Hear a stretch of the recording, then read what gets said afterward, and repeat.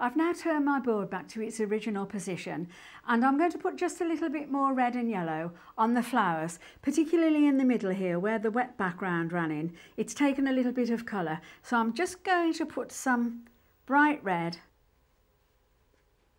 And because the paper is now completely dry, it will stay where I put it. And a little bit here.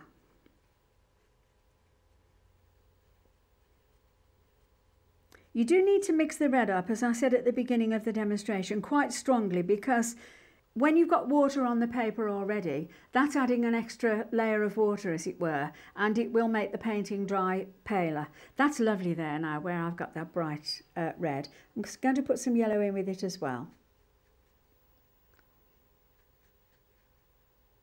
Just make it a little bit more vibrant.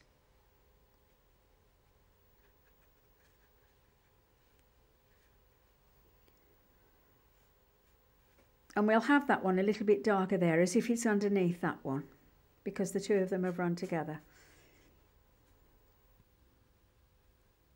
As I said before, I don't want proper flowers. They are abstract flowers rather than proper poppies. That's just to brighten them up a little bit. Because if you're going to paint red vibrant poppies, you want red vibrant poppies, not pallid pink ones. That's much brighter. And I still like the little bits of white around the edge. I am going to do some more work to the centres in a minute, but the next thing I'm going to do is place in a few leaves, and for that I'm going to use just sap green on its own, and I'm using the same big brush. And poppy leaves are quite shaggy, so you haven't got to paint distinct leaves. All I want you to do is just place in a few shapes, but sort of make them shaggy like that if you can. I'm going to put in a few stalks and then a few more leaves. We'll have one coming through there, down there. This one can come up and round.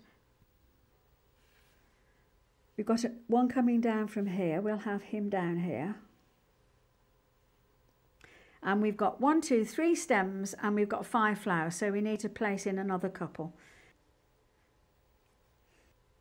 While I've still got the green on my brush, I'm going to put 1 or 2 little buds in. And the buds tend to flow nicely. They curve and twist. So you can use your imagination here and just fill in some of your empty spaces.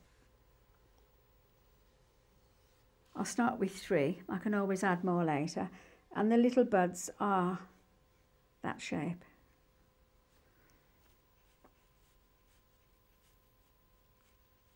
I'm going to leave a little space in the middle because I'm going to put some red in when the green has dried. Now I can see where I need to place a few more leaves. This time I'm going to make the paint thinner. I'm going to put some more water with the sap green, and I'm going to put just a bit of Payne's grey in it to give me a slightly darker green. So these leaves will be a little bit more subdued. We'll perhaps have one down here coming from that little bud and one there. We can have one coming up here.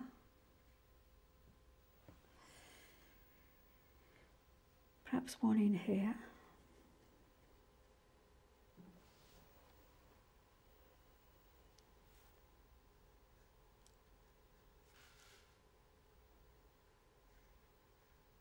Don't try and paint leaves that are too detailed. It's just shapes, rather like the flowers. We've almost finished our poppies now, but there are just 1 or 2 little final touches that I want to make. First of all, I'm going to put a little bit of red in the centre of the buds, and at the end, of course, where the petals are starting to emerge from the bud.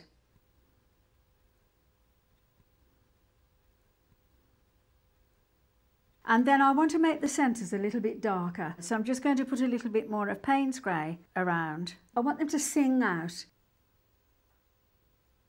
just around that centre, just to make them a little bit more vibrant.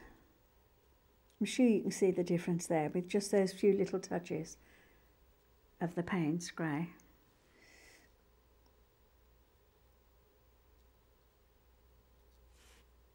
Got quite a lot of paint on the end of my brush, and it's quite strong. I'm going around those little round centres now, because I'm going to finish those off with a pen.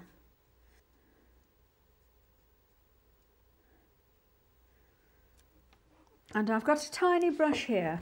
It was an old masking fluid brush, and if you use a pointed brush to do the little stamens, sometimes you can't get the right shape. You get a dash stroke rather than a little round stroke. So this little damaged masking fluid brush, I've just cut the end off, just a tiny bit at the end, and I'm going to dip it in the Payne's grey. And I'm going to use it at an angle like this rather than like that. I'll start up here. Don't overdo this. You just want to show a few stamens here and there. Don't have them going round and round in a circle. Otherwise it will look like a wagon wheel. I think that's enough. We can always add some more later if we want to. The final touch is just a few strokes around the flowers and leaves with this fine felt tip pen. And all I'm going to do in the middle of each of these centres, I'm just going to do a little circle like that, or a little half circle, and just a few little strokes radiating out from the middle.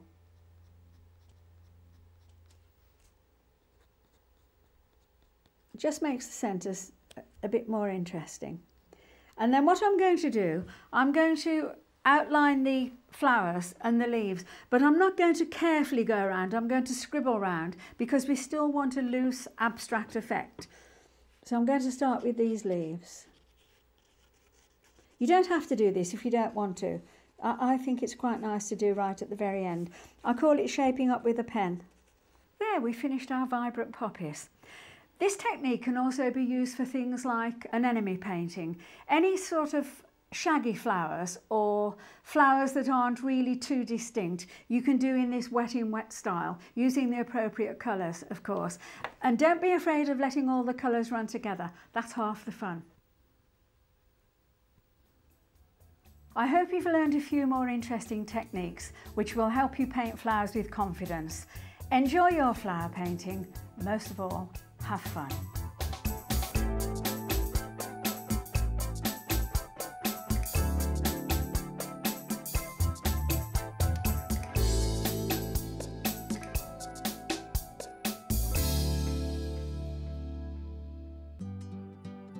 Now available on DVD. Try these techniques yourself at home whenever you wish. The extended version of today's workshop is now available to order on DVD from the Painting and Drawing channel.